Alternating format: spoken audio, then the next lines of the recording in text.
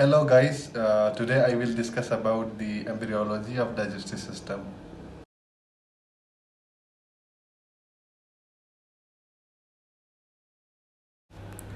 In embryology, we will first talk about the fertilization. Basically, fertilization occurs when gamete fuse together, the egg and sperm. When these gamete fuse together, we get zygote. Important weeks of development of GIT. First of all, we talk about the week 1. In the week 1, implantation of zygote occurs. And during the week 2, completion of implantation of zygote occur and the uroplacental circulation occur. And also the one of the most important event is formation of the layers. There are two layers formed, epiblast and hypoblast. And during the week 3, as we know, gastrulation occur. Basically, gastrulation is the formation of germ layers from the epiblast. These three germ layers are ectoderm, endoderm, and mesoderm. As we are studying the development of GIT, only endoderm is connected to the endoderm. In the incorporation of endoderm, the primitive guts form. This incorporation forms a tube that is called primitive gut. As we know, the primitive gut is consist of two ends. One is called cephalic end and other is called the caudal end.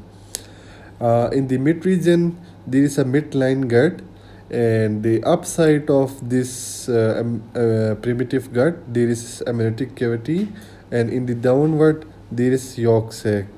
From the cephalic end, the foregut drive, and the from caudal end, hindgut drive. In the mid region, the midline gut drive. Now we will talk about the steps of primitive gut. In the steps, we have basically 4 steps: pharyngeal tube, foregut, midgut, and hindgut. Now further we will explain little bit the steps.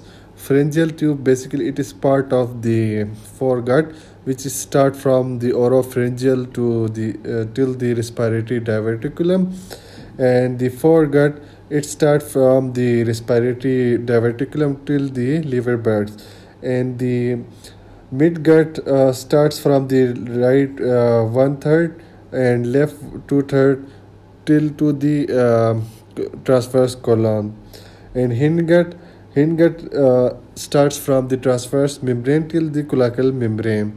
Some important points we have to know about the primitive gut is that the lining of primitive gut is done by the endoderm, while the stroma, muscle, and connective tissues are derived from the mesoderm. Development of foregut. The foregut is developed when the respiratory diverticulum, basically respiratory diverticulum is a pouch-like structure which appears during the 4th week of development in the ventral wall of the foregut. It is known as the respiratory diverticulum. Basically, the process, the tracheoesophageal septum divides the diverticulum into 2 portions, the ventral portion and the dorsal portion. Ventral portion later it develops into trachea, and dorsal portion later it develops into esophagus. In the dorsal portion, esophagus, in the beginning it is very short in length, but later on its length increase. The upper 2/3 muscles are striate, and the lower 1/3 muscles are consist of the smooth muscles. The nerve supply for the upper 2/3 muscles are through the vagus nerve, and the lower 1/3 through by the cephalic nerves. As we can see in the picture, from respiratory diverticulum in the 4th week, it appeared like a bud structure. Then the tracheoesophageal septum divided into 2 portions, the ventral portion and the dorsal portion.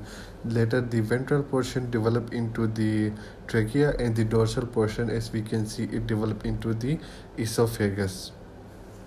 Now we will discuss about the possible clinical related diseases to the abnormalities to the foregut. First of all, there can be esophageal atresia and tracheoesophageal septum fistula. First of all, we will discuss about the atresia. Basically, atresia is abnormality or congenital abnormality where the tube is completely closed, while fistula is called when the very narrow opening due to which impairment or any abnormality can come. If we talk about the causes, tracheoesophageal septum, maybe it is due to tracheoesophageal septum defects or the abnormal attachments. If there is abnormal attachments or if there are um, abnormal septum defects, then it will effect on the fluid movement. The fluid movement will be impairment due to which the polyhydroamides will form because there is no passage for the fluid. Due to this, esophageal stenosis can cause. And one of the most important clinical abnormality related to this foregut is the hiatus hernia or diaphragmatic hernia. Now we will talk about how the hiatus hernia develop. Basically, when the esophagus is abnormal short, due to which stomach pulled up because the esophagus is shorter than the normal length, then it tries to move up and it moves towards the diaphragm, which causes the diaphragmatic hernia. That's all for today, guys. I hope you like the video. Our next video will be about development of stomach.